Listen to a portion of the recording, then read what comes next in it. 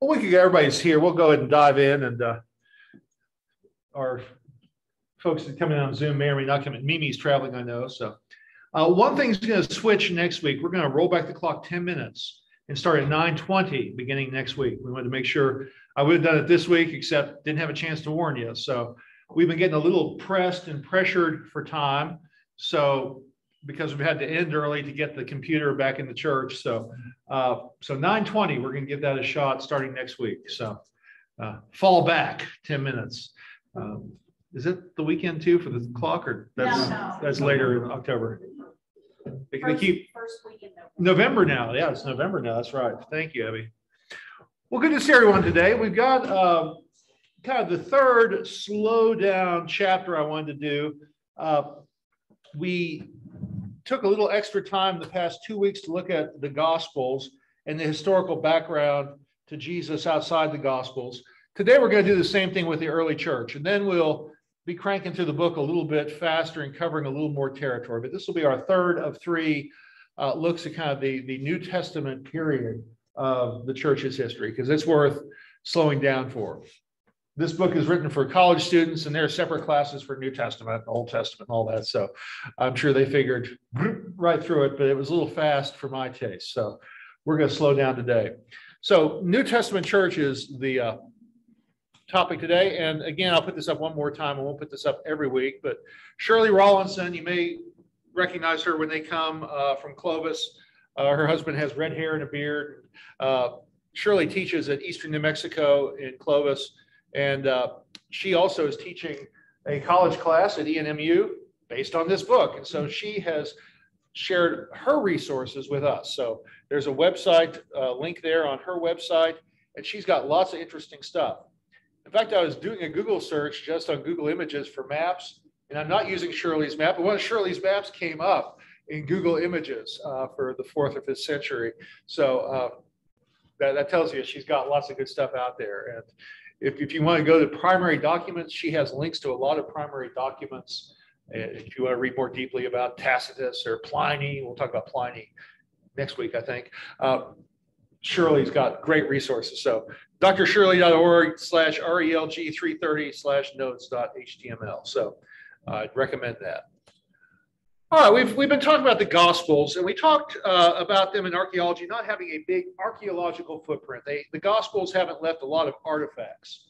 We talked last week about one solid artifact, a tablet with Pontius Pilate's name on it, and that's about it. There are 2 bone boxes that we've also dug up recently, one in Jimmy's lifetime, one just a few years before Jimmy was born, so recently, as things go. One may be belonging to Caiaphas, the high priest. Probably. There's another one that belongs to a James, brother of Jesus, son of Joseph. And there's a lot of question about whether that's a fake, whether it's a forgery. It's an old box, but whether they scratched in the inscription later and then tried to make it look older, who knows? But it could be. Jury's still out on that one. But the Gospels, by and large, don't leave much of an archaeological footprint. There aren't a lot of artifacts left in the archaeological record that we found so far. Now, that'll start to change when we get to the book of Acts, because as they go out into the Mediterranean world, they mention lots of governors and Caesars, and those names start popping up. And so there's a lot more archaeological stuff that lines up with the book of Acts than there is that lines up with the Gospels, because it covers a much wider chunk of the Roman world instead of just a little tiny sliver way off on one fringe of the Roman Empire. We also talked last couple times about the literary evidence for Jesus, and there's not a lot of it outside of the New Testament. We talked about really being 2 pages of Josephus. We looked at those in detail last week. You can check out the YouTube lecture from last week to go through those, plus some references from the early 100s. But really, other than those, and they're not that positive about Jesus, especially Tacitus, I think I put him in again. Really, outside of those, we need the New Testament to find information about the history of the early Christian movement. The early Christian movement doesn't really hit the Romans' radar screen until later. And so there are not a lot of external documents about the time of Jesus. Having said that, most historians do think Jesus is a real person, that the New Testament is more than sufficient to say he was here historically. Whether he's the Son of God, whether he was raised from the dead, whether he was born of a virgin, all that stuff. Those are faith statements that we get from the Gospels, and historians either accept, reject, or remain agnostic about those kinds of things. But they do acknowledge that Jesus was a real guy that ran around Palestine, Israel, back in the day. And last week, we looked in detail about Tacitus's famous writing here from 116 about those awful Christians, and we talked about the Crestians, as he calls them here, and the founder was named Christus, and he'd been executed by Tiberius, in the time of Tiberius by Pontius Pilate, procurator of Judea. He doesn't say that. And the superstition erupted not only in the deadly superstition, I love that, Christianity is a deadly superstition, erupted not only in Judea, the origin of this evil, but also in our city, the city of Rome, where all things horrible and shameful from everywhere come together and become popular. Crazy Christianity comes just like everything else crazy lands in Rome. So anyway, Tacitus does mention that. Oops, what happened? All right. Oh, I think I had space bars. Well, I'm not sure why I did, Jimmy, but I think I'll try that. All right. So we have to look at the New Testament for history about Jesus. There's just no other way of doing that. And ditto for the early church period. Again, though we start to hit the archaeological record a lot more, there are not a lot of external records about Paul, the early church. There are writings later.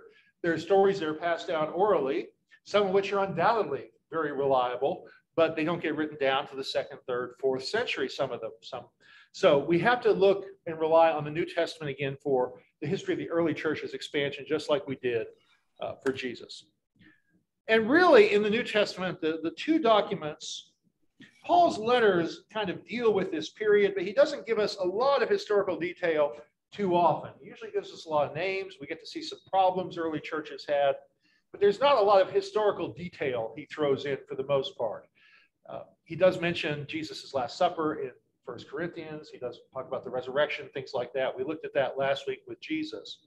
But really, for our purposes, for the early church's days, the two best are a little bit from Galatians, Paul's epistle, and mainly from the book of Acts. We don't have other sources to tell us about the early church's history in the O's in the 1st century AD. So Galatians and Acts are the primary sources we have to draw upon here.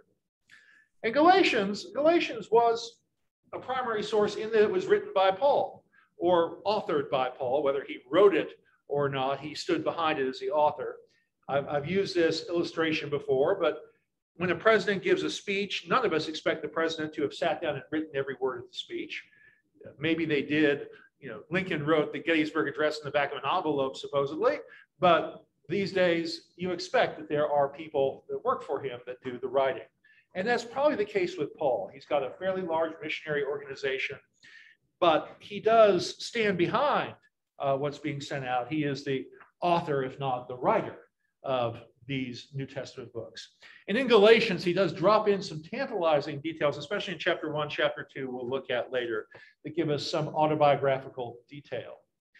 Luke, of course, is writing the book of Acts traditionally, and Luke is not Paul. So it's not a primary source. It's not autobiography. Well, parts of Acts may be, but we'll talk about that in a sec. Acts is written by Luke, who is probably a follower of Paul, probably a Gentile, probably a physician, perhaps a slave, which seems like an oxymoron to us that a doctor would be a slave, but that was actually relatively common. Teachers and doctors were often slaves. You wanted to be able to keep tabs on them. Educated slaves were a very popular thing in the Roman Empire. A lot of people couldn't write. You relied on your slaves to do your writing for you.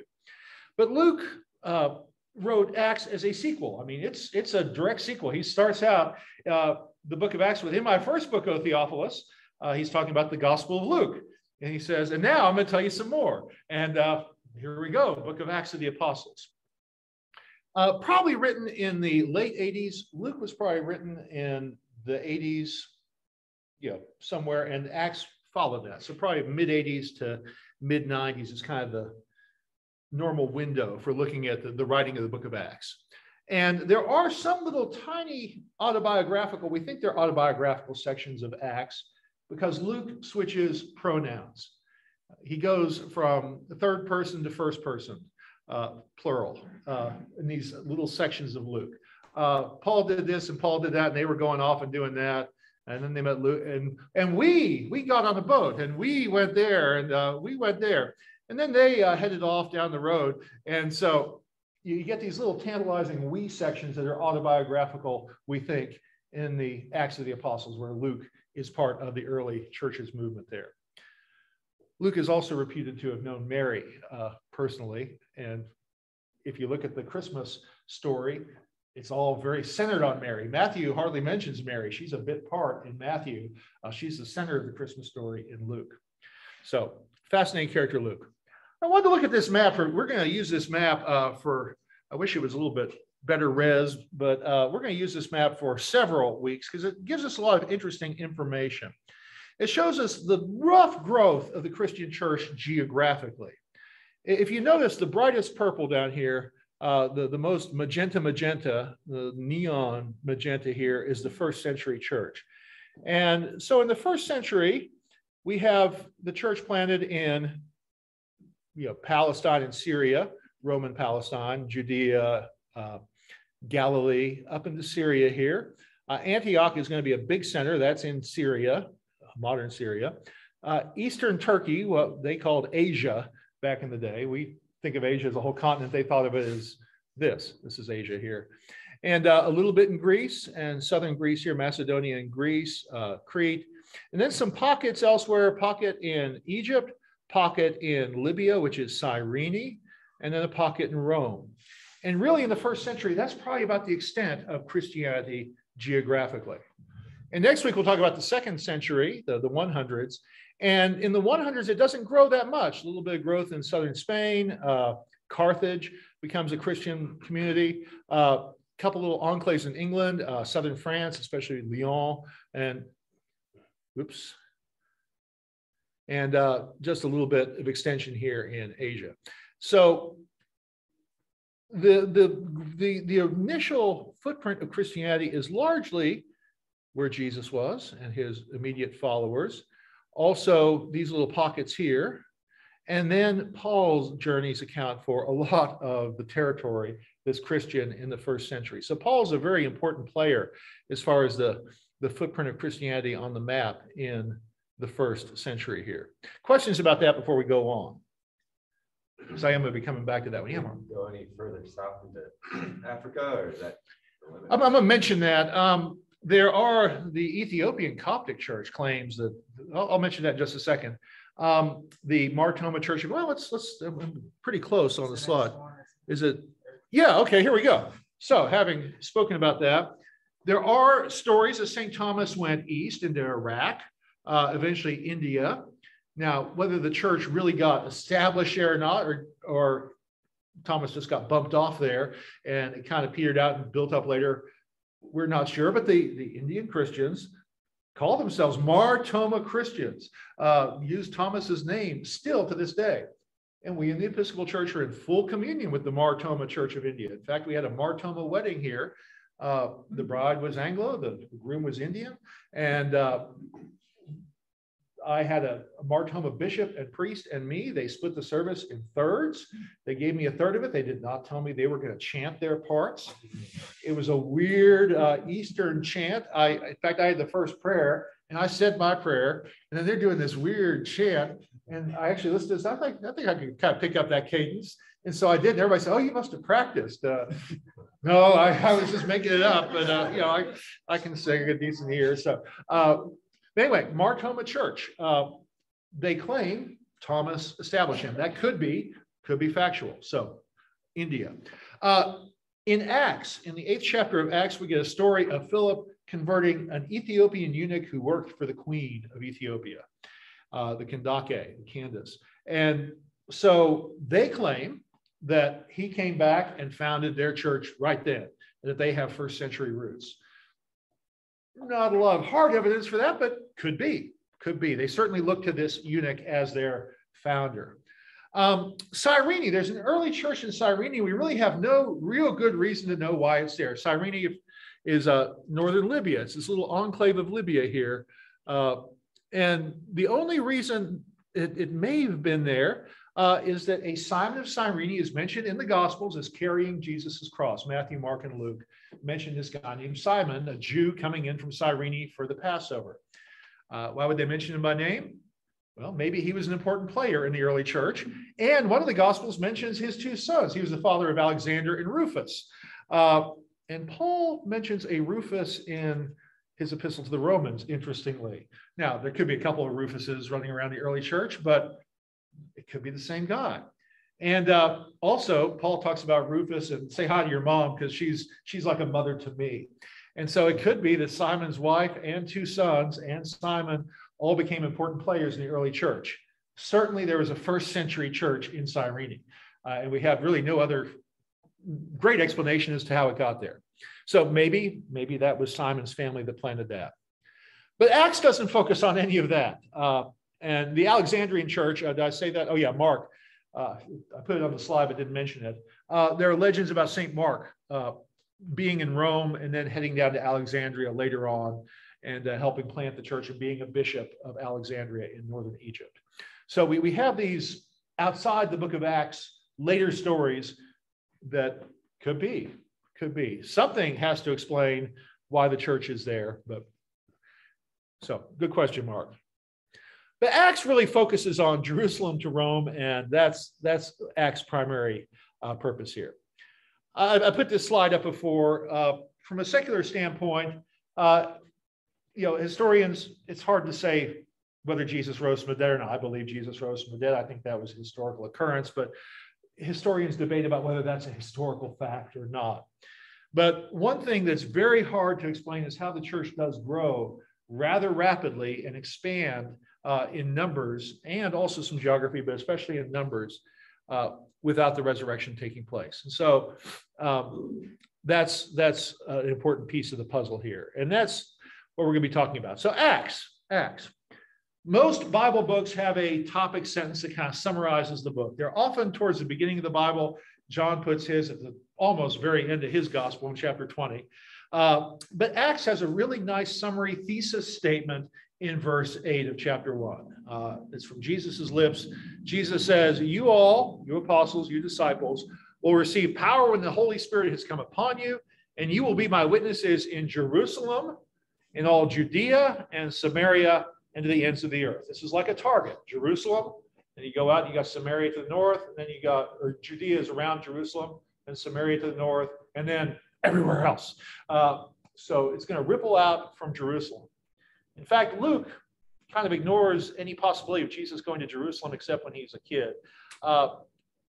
Acts really does kind of see things, Luke sees things as focusing in on Jerusalem at the passion and resurrection, and then going out from there to all the world later on. So that's really his topic sentence. And the Holy Spirit piece is important. The Holy Spirit is a key player as far as Luke is concerned in the spread of the early Christian church. And I would say as a priest, it'd be hard to explain why this movement didn't die off if God was not behind it and supporting it and all of that. But that's a faith statement, of course, not a historical statement. Isn't that what Gamaliel was supposed to say, something like that? And Rabbi Gamaliel said, let's just watch it. If it's of God, we're not going to be able to stop it. If it's not of God, it'll fall apart. And they knew about lots of other movements that did fall apart. So, all right. There is a problem with Acts. Acts is really bad about giving us good explicit time clues. You have to go look at all kinds of other documents. This is during the reign of such and such. Well, when was that? Oh my gosh, that was in the 50s. So if you kind of read through Acts, you might think, oh, this has been a pleasant 2 years of the church's history. But it really turns out to be more than 30. So there's a broad swath of time. The Gospels cover basically a year to 3 years of Jesus's ministry with maybe a prequel, a prelude of his birth and all. But Acts, 3 decades of time. It's a much bigger historical look that Acts takes.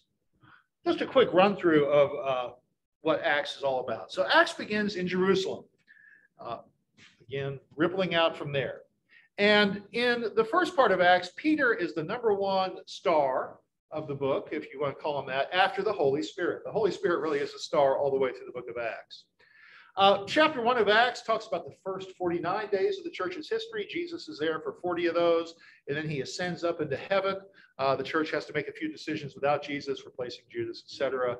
But then in chapter 2, we're narrated day 50 of the church's existence, day 50 of the resurrection, Pentecost, a Jewish holiday, not a Christian term originally. And the Holy Spirit comes upon the entire group of Christians there. And from that point, we start to grow as a movement.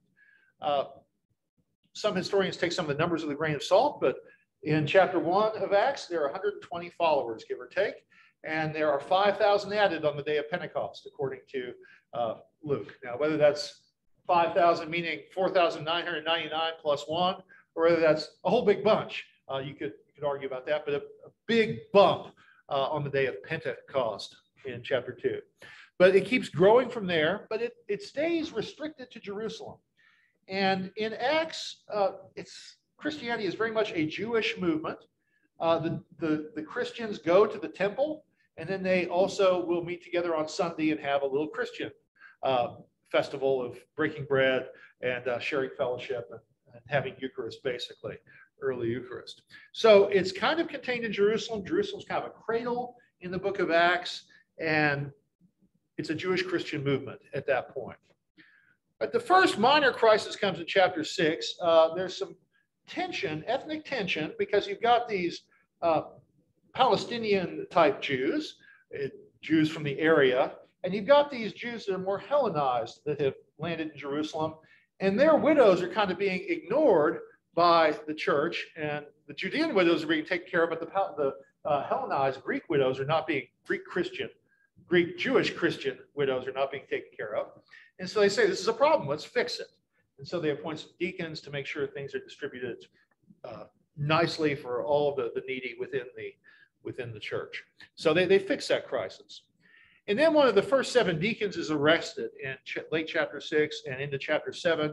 And there's a long narrative of his trial. And Luke marvelously uses that as a chance for his Gentile readers to slip in a summary of the entire Old Testament. It's a wonderful summary of the Old Testament. If you're not a Jew, which Luke's audience was not, it's actually literarily brilliant. Okay, let's get the whole Old Testament in here in summary form in 2 chapters or a chapter and a half. And they put them out of Stephen, and that's part of his defense and trial. Well, he is convicted. They do take him out to lynch him, to stone him to death. And Stephen becomes the first Christian martyr, one of the first 7 deacons, the first Christian martyr. All right, so that's part 1 in Jerusalem. Part 2 is kind of the hinge point of the entire book. Things shift in the 3 chapters of part 2, chapters 8, 9, and 10. And you have kind of three focuses for those chapters. First, chapter 8, Deacon Philip, it takes the gospel out to Samaria. There's starting to be some persecution, and so it's pushing the church out. And Deacon Philip goes to Samaria and baptizes some Samaritans there, and then he baptizes a real Gentile, that Ethiopian eunuch we mentioned towards the end of chapter 8. Chapter 9 focuses on the chief Jewish persecutor, Saul Paulus. Saul, his Hebrew name, Paulus, his Roman name. And he has a big conversion experience on the road to Damascus. And the chief persecutor becomes the chief missionary of the church eventually. He doesn't start that day. Years elapse, but it will happen eventually. He has to really wrestle with. It's not, oh, well, I guess I've been wrong, so let's hit the ground running. I've been wrong. I need to figure out what this is all about. And he takes a while to figure it out. Then in chapter 10, Peter, the #1 guy in the first part of Acts, has a vision. It's of unclean animals and clean animals coming down on a sheet from heaven, and God tells him to eat it, kill and eat. Peter says, I can't eat shrimp. They're not kosher. I can't eat pork chops. They're not kosher. And God says, what I've made clean, you shouldn't refuse. So Peter takes that to mean that the church is not just for those following the Jewish law, but it's going to be for all the people of the world. So these three things kind of focuses the hinge of Acts, getting us pushed out of Jerusalem a little bit. And then then the push really starts hard. There's some persecution. That's why Paul is there doing things. Stephen has been killed in chapter 7. But things really start to get pushed out of the Jerusalem nest. The little baby bird of Christianity gets pushed out of the Jerusalem nest. There are still Christians in Jerusalem, but they also get dispersed into the Roman Empire. Chapter 11 and 12, Peter goes to the church in Jerusalem, explains his vision. In those chapters, the Apostle James, the brother of John, the son of Zebedee, not James, the brother of Jesus, he's arrested. He's executed, the first of the 12 to be martyred. Peter's arrested, he kind of swept up in the same thing. They're expecting him to be killed. He is miraculously freed from jail. In fact, he shows up at the church's house and knocks on the door, and the servant girl thinks he's a ghost because they expect him to be dead. They killed him in prison. No, it's really me, but I'm gonna get out of Dodge and head off and spread the gospel elsewhere. So Peter kind of does that, and Peter kind of fades out as the lead character in Acts at this point, for the most part. And then from chapter 13 on, we really get a focus on Paul. Paul is going to be the missionary figure. Now, we've probably got about a decade here between Paul going on his first missionary journey versus his conversion. So it's not something that happened immediately. But Paul has set up shop in Antioch. Antioch's in Syria. We'll look at a map next week of the big cities in the Roman Empire. But Antioch is one of the biggest cities in the Roman Empire. It's ironic. We think of the Roman Empire as being Western Europe. Barbarians in Western Europe, they're fighting people in Western Europe. You got people dressing up in blue body paint and eating wild mushrooms and fighting. The four biggest cities after Rome are in Egypt and later North Africa. Well, and at that point, North Africa, and Syria, and what we would call Turkey, Ephesus. So you got Rome in the west, and you got four big population centers in the Roman Empire. The next four biggest cities are all in the east. But be that as it may, Paul is in one of those cities, Antioch in Syria, so up the coast from Jerusalem. And Paul heads out on these series of missionary journeys. He starts out with a Christian named Barnabas, who's part of that church, also has some Jerusalem connections. And then they go out on this missionary trip. It's a small one. I'll look at a map in a second. And then they come back and say, hey, church in Jerusalem, they go down to Jerusalem to have a meeting with James, the brother of Jesus, and the church there, and say, hey, we need to be spreading the gospel to more than just Jews. The good news is for Gentiles. Listen to what's happened. Listen to what God's telling us. Listen to the conversion experience these folks have had. Can we start doing that? And they say, yeah. And James, one of the most hyper-Jewish of the early church figures, is very strong in saying, yes, let's take the gospel to the Gentiles. And that James throwing his weight really seems to help things. So it's going to be more than just Jews. Well, Acts continues. There's another missionary journey. Paul gets all the way into Greece this time. He's not planning on going to Greece, but he keeps running into roadblocks. And then he has a dream that an angel says, come across the water into Macedonia. And so he takes the gospel there and then back. And then third missionary journey kind of retraces his steps and also collects this offering. He mentions the offering in several of his epistles. The Jerusalem church has fallen on hard times. Jerusalem's having apparently some kind of drought or famine. And so they're collecting money from these baby daughter churches to take back to the mother church in Jerusalem. And then while Paul's in Jerusalem doing that, he gets arrested and the case just hits roadblocks. It drags on for years and years, goes through a couple different governors. Paul eventually gets fed up and appeals to Caesar, and the governor said, man, I was about to set you free, but okay, if you want to appeal your case to Caesar, you shall go. And Paul has to go to Rome to stand trial. And Acts ends with Paul under house arrest, waiting for trial in Rome. We think Paul was released after that and spent a few more years doing missionary work. He wanted to go to Spain. There are thoughts he may have gone to Spain, but that's not hardcore proof. But eventually he does end back up in Rome and gets martyred there. So just to scale, I tried to get these maps to scale here. So first missionary journey is just starting in Antioch, which is in Syria here, and heading over to Cyprus and up into Turkey and then around and back. So pretty small. And then they've gone to Jerusalem. Second missionary journey, they kind of retrace their steps Paul retraces his steps by land. Barnabas splits with him and goes back to Cyprus. They have a falling out. And Paul keeps going and eventually comes across and plants these churches in Greece, Thessalonica, Corinth, places that Philippi. We have epistles to these churches here. And then he goes back to Jerusalem and then up to Antioch again.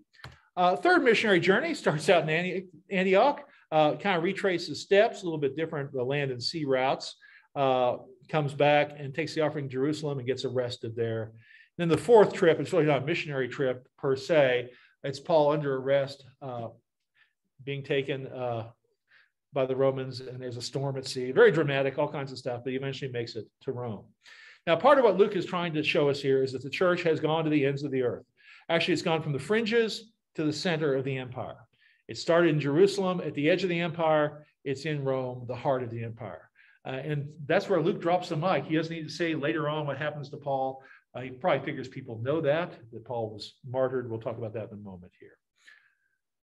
Okay, Paul in the book of Acts has a typical strategy. Acts 14 is exemplary of it, but you can see it in lots of places. Paul's basic strategy, he would enter a new city. He'd visit the Jewish synagogue there because there's almost always a group of Jews in those bigger towns. And he would stay and preach in the synagogue saying, Jesus is a true Messiah. He's the hope of Israel. And he'd keep preaching that until he got kicked out. So they said,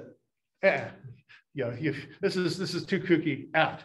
And so he'd set up shop somewhere else in town, sometimes by a river, but maybe in somebody's house. And he preached there until the town fathers kicked him out. Sometimes they'd beat him and kick him out. And then he'd head to the next city and start the pattern over again. So Paul very much is instrumental in that spread of Christianity over Turkey and into Greece. He's not single-handedly doing it. He's got an entourage, a posse. We think his group may be 40, maybe even 50 of his fellow workers. He names a bunch of them. If you ever wonder in the epistles, while Paul names so many people, well, they're part of his big missionary group. And so, but he's not a lone ranger by any means, but he is instrumental in spreading the church in this area. Okay, just a couple things from Galatians, because they kind of supplement the book of Acts. And Galatians is written 30 years before Acts, and it's written under Paul's direct supervision instead of 20 years after Paul's death. It's interesting, in Galatians chapter 1, Paul talks about his conversion very personally and says that he went off to Arabia and just wrestled with it, basically. And after 3 years of wrestling, went to Jerusalem to meet with some of the original apostles. He only met with Peter. He stayed in Peter's house for a couple of weeks. And the only other guy he saw was James, the brother of Jesus, during that time. But, when Paul talks later about what was handed on to him, he's probably referring to these encounters with the original group of disciples early on. So 3 years between Paul initially being converted and even getting to Jerusalem to talk to Peter and James. And then later there in Galatians 2, the next chapter, there's a personal account of Paul defending his missionary pursuits of the Gentiles, his conversions of the Gentiles. And it looks like Acts may have airbrushed things and kind of leveled out the controversy a little bit. In Galatians, it seems a little more sharper, but it still comes to the same conclusion in the book of Acts. And Paul is authorized to take. So the bottom line in Acts and the bottom line in Galatians are the same. It seems a little more pointed from Paul's perspective in Galatians, but they do say that Christianity can be taken out to Gentiles. And Paul says, that gives us a time clue, Paul says this was 14 years after his first visit to Peter, so 17 years after his conversion. So we rely on some of these time clues to help us with that. Later writers, not New Testament writers, tell us about Peter and Paul's martyrdoms. They both die in Rome probably about the same time, probably in 64, though a few historians push it a little further down. Peter famously is crucified upside down and Paul is beheaded. And the fact that the two most important disciples both die in Rome, both about the same time, helps lift Rome's prestige as kind of an important center. It's not only the capital of the empire, but we had the two most important apostles die here. And so maybe we have a little more of a role to play. We'll see that causing historical issues later in the church's history. But they're already starting to think maybe we're a little better just because we've had these two apostles die there. As the story goes, Peter, this is a later story, but could be accurate. During Nero's persecution, Peter is hustled out of town by the rest of the church. He's walking away from Rome, and he has a vision of Jesus walking back in. And there's a wonderful movie, Quo Vadis, that has this at the end here. Peter, only Peter sees it in the movie. They don't show Jesus, which is it's a good way to film it. But Peter says, Quo Vadis Domine, where are you going, Lord? And Jesus says, I'm going back to Rome to be crucified. And Peter says, dang, okay, I denied him once. Maybe I shouldn't run. Even though I'm an old man, maybe I shouldn't run. And Peter turns around and is swept up and executed. He is crucified in a place called the Vatican Hill, which is why they later built a church there. And he has to be crucified upside down because he has to regard himself as worthy. So he probably expired a lot more quickly than Jesus because of that. That'd be a horrible position to be crucified in, but he asked that. Supposedly that was granted. And the Roman soldiers would probably be happy. And the Roman soldiers, oh yeah, fine, dude. You want to do that? They'd give us a little, something different, a little variety, a little novelty. That's great for us. Yeah. So Paul, on the other hand, was a Roman citizen. So crucifixion was for slaves and lowly foreigners. Roman citizens deserved a quick, clean death. And so Paul was beheaded in Rome about the same time. Kind of a gross painting there, but if you look, Paul's head actually is supposed to have bounced 3 times, made 3 fountains in Rome. There's this legend about the bouncing head of St. Paul. And you can actually see there's even a 19th century painting of that. It's kind of a little water seeping up and all. But anyway, Paul is beheaded as a Roman citizen about this same time. So both Peter and Paul died at that point. This also seems to be, there's no direct proof of this, but this also seems to be kind of an impetus for the early church. We're losing the original 12. We've lost Peter and Paul. We've lost James in Jerusalem in this same decade. Early 60s, he was martyred in Jerusalem. We're losing this group. And so it's interesting, there are no gospels before their deaths. But within a few years, decade, or 5, 6, 7, 8 years after their deaths, we've got gospels starting to be written. The earliest is Mark. Mark, traditionally, is thought to be Peter's testimony. Mark was a disciple of Paul, who later became a disciple of Peter, who later became a disciple of Paul, who later may have founded the church in Alexandria or helped grow it. Anyway, Mark is supposedly giving Peter's testimony after Peter is gone. Matthew and Luke, about a decade after that. John, about another decade after that. But the church is saying, okay, we've lost this original layer of witnesses. We need to get their stuff down while it's still in our fresh memory here before too much time elapses. So it seems to be what's going on. And they also seem to be collecting and preserving Paul's letters at this point. And so it's kind of an impetus for that. All right, so first century church, really Paul's area is huge. Where Paul was is a huge chunk of the territory of the early church here. And even in the second century, it doesn't grow much except in these areas. It grows numerically, but not geographically much in the second century. Expands a lot numerically, but we'll talk about that in the next century, which is next week. Any questions or thoughts? We'll pause there real quick. And yeah.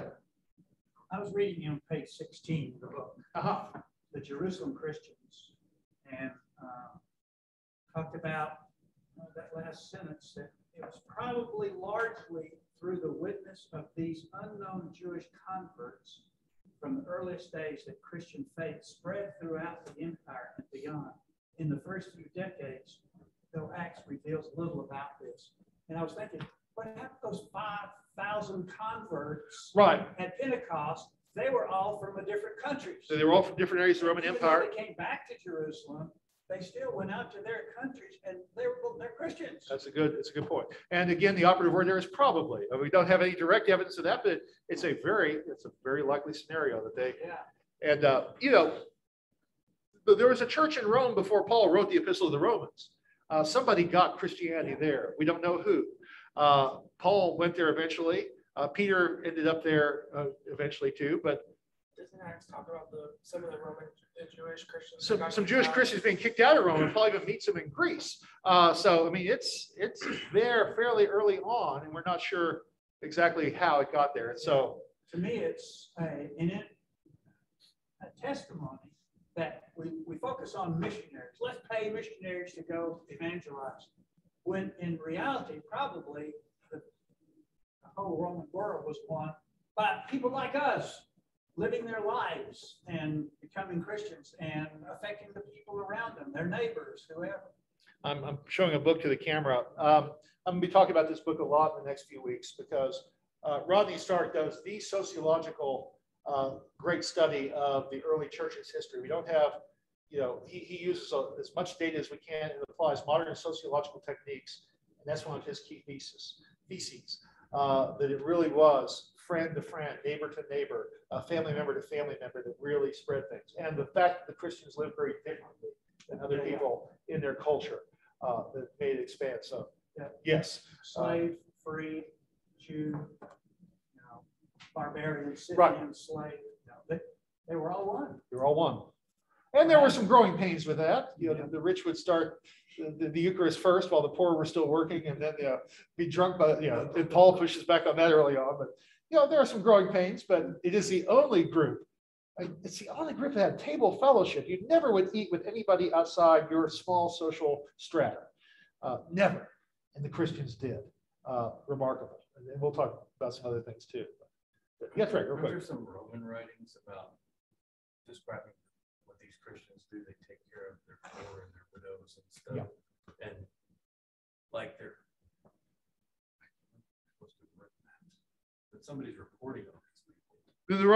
There's some, even to those who are opposing Christianity, some grudging respect. Well, they're a bunch of kooks and lunatics, but at least you can say this about them. They are good about caring for each other and loving each other.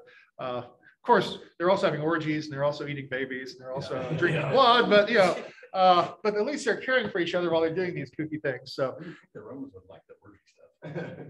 Yeah. The Romans actually were a little more conservative outwardly in some ways. They kind of would wink at things. But anyway, that's another topic. Yeah, Mark. Which city was it? I think it's in Acts that Paul goes and they say, yeah, we believe in Jesus, but he's like, have you received the Holy Spirit? And then he says, which city was that? It's somewhere in Asia Minor. I forget exactly. I have to look it up. But yeah, we're not having heard there is a Holy Spirit.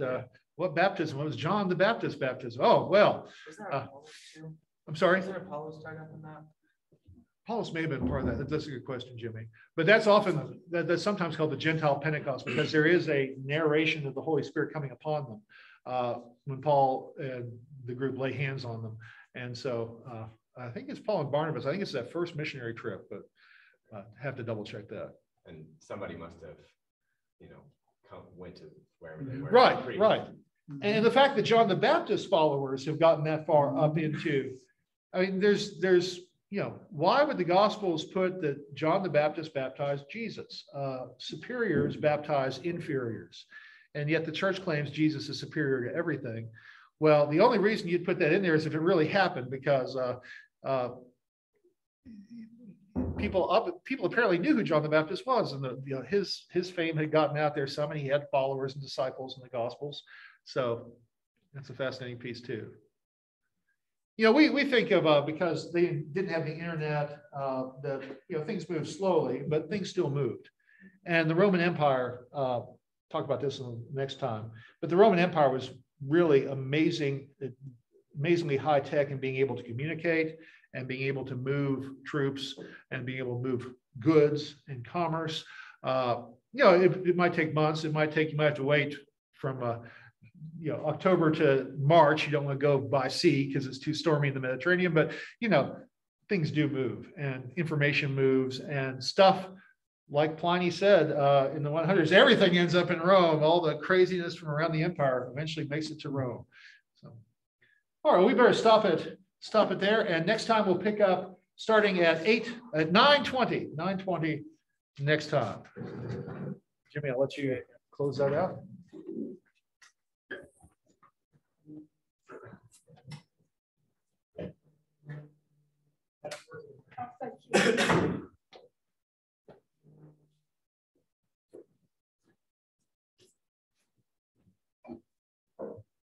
How are you?